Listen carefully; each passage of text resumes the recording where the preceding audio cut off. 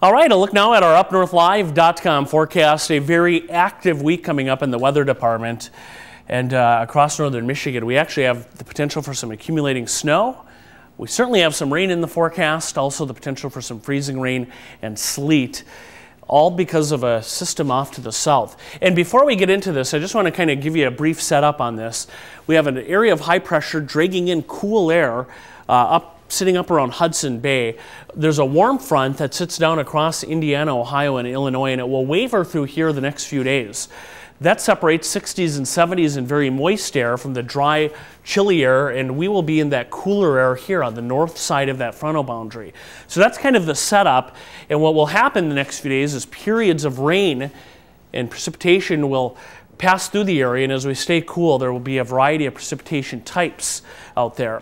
But we start our Monday with rain. Low pressure over Iowa will track across southern Michigan Monday afternoon. That will lift this area of rain into lower Michigan through the day on Monday, but it will be warm enough on Monday at least where this will be just rain with just plain liquid form. We're looking at cloudy skies in the UP. Most of this actually will miss the UP to the south. We may see a little freezing drizzle there late tonight. Here's our Tuesday, quiet weather. Actually, Tuesday shaping up to be one of the quieter days this week. Fairly cloudy. Another round of precipitation will sweep in on Tuesday evening, right around sunset.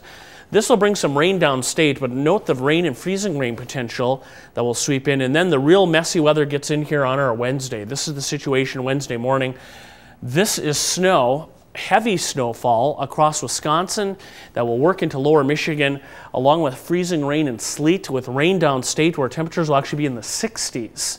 Hard to believe, a very typical but very ominous spring type storm system. And this will work across northern Michigan Wednesday afternoon. Here's the thing with this. This is still several days away, at least a couple of days out yet. And this is kind of a snapshot of the latest data that we have available right now. So if there's any fluctuation in that warm front to the south, then this could either be lifted north or south, correspondingly adjusting where most of that precipitation will fall. It's something we'll watch closely. We could see another round on Thursday, so a very wet week upcoming. High temperatures, here they are for your Monday, 40s locally with rain. But look closer to that front, 60 down at Detroit, 64 at Chicago, with temperatures falling back into the 30s overnight. As for icing, nothing out there on Monday because, again, we're just looking at plain rain. But as we go into Tuesday, there's the potential for some icing here, freezing rain, with possibly an ice storm in Iowa and southern Wisconsin. And the setup on the snowfall right now favors, again, our central counties. This will get in here. There's our clock ticking away. On Wednesday, we could see a stripe of accumulating snow here right across the heart of our viewing area. A closer look at this, again, showing the snowfall right there where we could see anywhere from, if this plays out correctly, 6 to 8 inches on the very high end. But again, that is far from certain at this point. This is just kind of a general idea of what could happen on our Wednesday.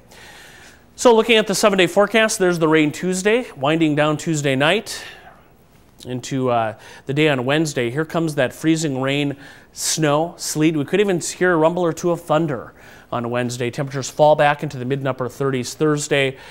Some snow possible through Thursday night, and then Friday and Saturday things dry out. A high to start the weekend of 41.